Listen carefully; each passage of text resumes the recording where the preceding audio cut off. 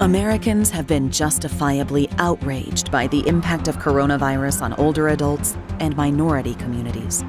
Nursing homes have been hit hard during this pandemic. African Americans are among the hardest hit. And having to worry about rationing of health care.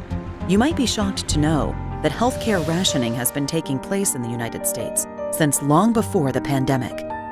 A group called the Institute for Clinical and Economic Review, or ICER, issues reports about whether new FDA-approved medications are worthy of insurance coverage.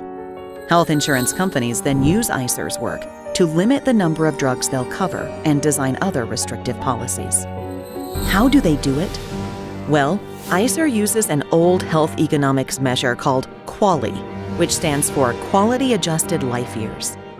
QALYs are based on the premise that an older person living with a disease, or a person of any age living with a disability, is economically worth less than a younger or healthier patient. In other words, QALYs limit access to care to those who need it most in order to save insurance companies a few bucks. Unbelievably, even Medicare Part D plans use ICER's reports to deny care. This means people who may have paid Medicare taxes their whole lives are told, "Too bad," the moment they need help. That's not even the scariest part.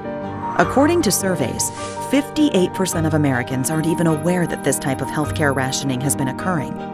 Another 70% think insurance companies shouldn't be able to deny coverage based on the age, illness, or disability of a patient. To learn more about this unfair system and how you can help stop it, go to ICERFacts.org.